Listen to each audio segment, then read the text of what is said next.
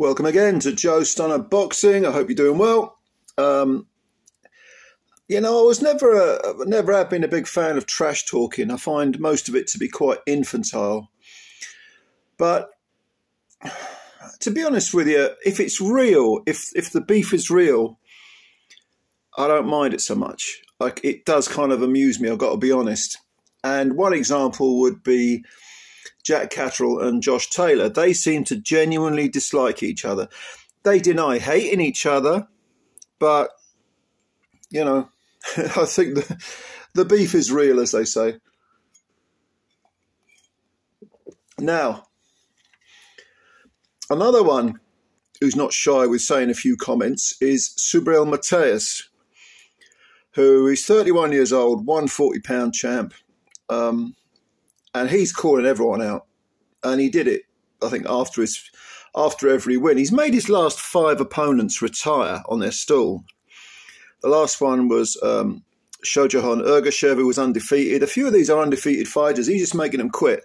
This guy puts heat on you from the word go. The pressure and the hard, clumping, thumping punches just smash people down, break them in half. And he's moved to Matchroom, I think, from PBC, and a press conference was held for him to sort of announce himself as a Matchroom fighter. And he said, I'm going to read you a few little quotes here. He said, "You're watching the best 140-pounder in the world. I feel like I'm going to destroy my opponents, and that is what I want to do in the future. I'm really confident of my abilities." Yeah, you're not kidding. "All I need is the opportunity, and I think people are going to see that opportunity now with Matchroom, it means. My security and confidence in myself can be considered arrogant at times, but if we're talking about other fighters like TEO LOPEZ, Devin Haney, I won't even talk about Rolando Romero because he's a comedian. I'll face any opponent put in front of me.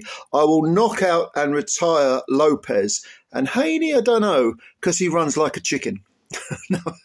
No, I don't think Haney runs like a chicken. I think he's a very good boxer, but there's no doubt that it would be an explosion if Matias faced Lopez. Lopez doesn't like to take a step back. Neither does Matias. That would be a great fight. I'd love to see that fight. The Haney fight would be fascinating too, but although a very, very different type of fight. But what I do love is the fact that Matias wants it all. He wants all the smoke, as the younger people say nowadays.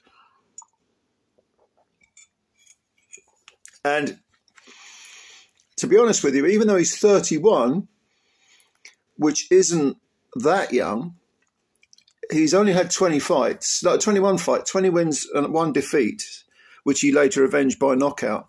And the defeat probably had something to do with the fact that he was still recovering psychologically from killing a man in the ring, who was Maxim Dadashev, a Russian fighter, who died following Buddy McGirt pulled him out after 11 rounds against Matias. But that's how dangerous Matias is. I was about to say he's a killer. I mean, he's literally a killer. It's a bad taste to say that, but metaphorically speaking, yeah, I mean, the guy is the real deal.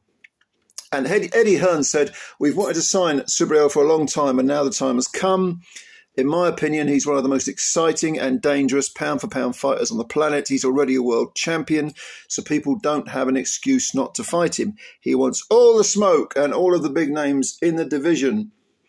And Matias is Puerto Rican promoter, because it's a joint promotion now. Fresh Productions is the Puerto Rican promotional outfit. They've been struggling. They say they've been struggling to secure premier fighters to face him, but that should be coming to an end. And I think, you know, the weight that Matchroom carry with DAZN might make the difference in terms of money offered. But realistically, even if you offer a ton of money, do people really want to fight this guy? Really? I don't think Haney or Lopez would dodge him. They're both real fighting men.